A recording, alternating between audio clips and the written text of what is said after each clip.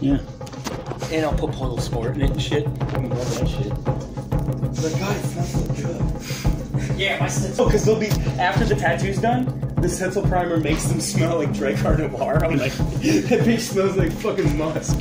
Let's go smell her. She'll bum you a cigarette. It's funny as hell. Yeah, I do shit.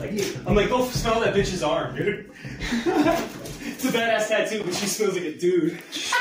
She smells like Old Spice. Dude, I do some fucked up shit. Old Spice. Yeah.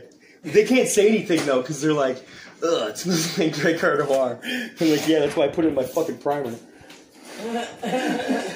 So you're walking around all day smelling like a It's dude. cheap fucking garbage. Everything I'm wearing is from China. Is that so big?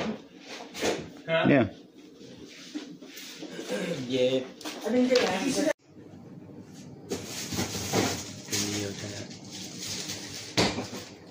And that's the same